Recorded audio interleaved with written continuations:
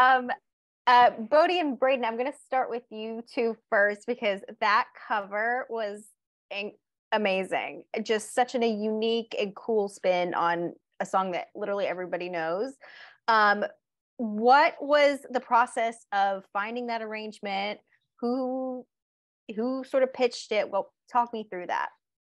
Yeah, I think coming in, first of all, thank you. We're really excited about how it came out.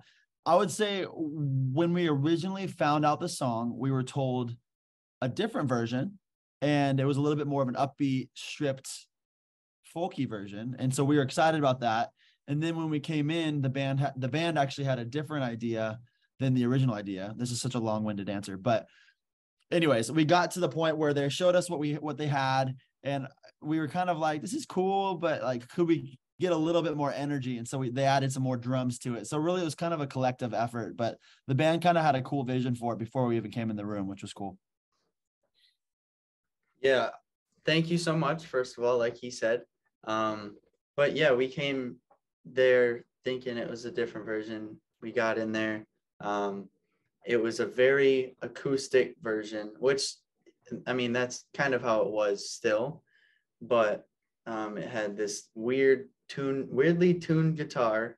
And then we were just like, okay, this is cool, but it'd be cool if it kind of built a little bit. Like in the beginning, it can be fine just having an acoustic guitar and just rolling with the verse and the first chorus like that.